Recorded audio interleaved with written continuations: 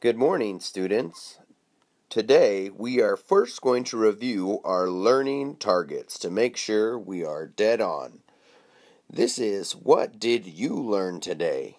So remember, when you go home, you need to tell your mom and dad what you learned today. The first thing that you need to be able to explain to your mom and dad is that you, yes you, will be familiar with the fable, The Boy Who Cried Wolf. Very important word there, fable. Everybody say fable. Good job.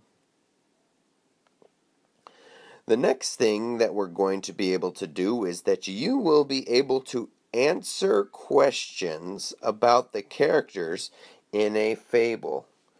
Everybody say that word, fable. Good job.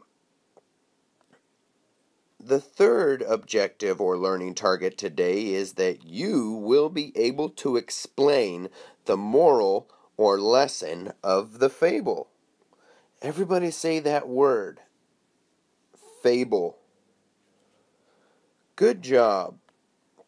So finally, how are we going to do this? We're going to do this by reading the fable, The Boy Who Cried Wolf. Make sure you put your good listening ears on so that you can make sure that you can do the learning targets by the end of today's lesson. Ready? Let's go.